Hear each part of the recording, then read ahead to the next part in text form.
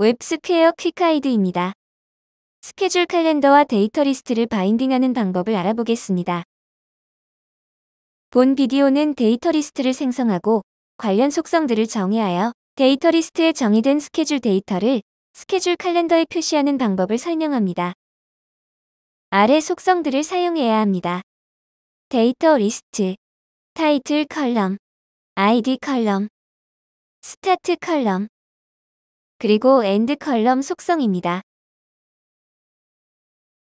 예제를 통해 확인해 보겠습니다.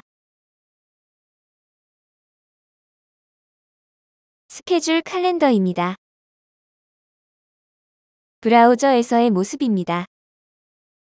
상단의 화살표 버튼을 클릭하여 다른 월로 이동해도 현재 등록된 스케줄은 없는 것을 볼 수 있습니다. 스튜디오로 돌아갑니다. 데이터 컬렉션 탭으로 이동합니다. 데이터 리스트를 추가하십시오. 아이디는 자동 생성됩니다. API 가이드에서 스케줄 캘린더의 데이터 리스트 속성에 대한 설명을 확인해 보겠습니다. 4개의 컬럼을 포함하라고 설명되어져 있습니다. 아이디 컬럼, 스타트 컬럼, 엔드 컬럼, 그리고 타이틀 컬럼입니다. 스튜디오로 돌아와서 조금 전에 생성한 데이터 리스트에 앞에서 살펴본 4개의 컬럼을 추가하겠습니다. 데이터 탭을 선택합니다. 유즈 데이터 항목을 선택하여 로컬의 데이터를 정의하여 사용하겠습니다. 데이터 리스트 컬럼의 데이터를 직접 입력하십시오.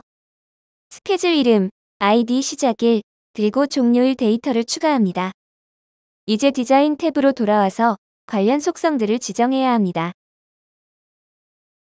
데이터 리스트 속성은 조금 전에 정의한 데이터 리스트의 아이디로 설정하고,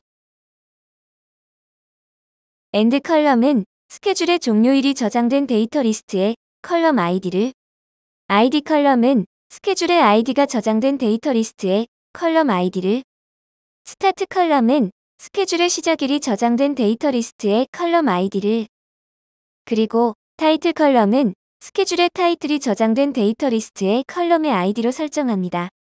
저장합니다. 화면을 다시 로딩합니다. 추가한 스케줄이 표시되는 것을 확인할 수 있습니다.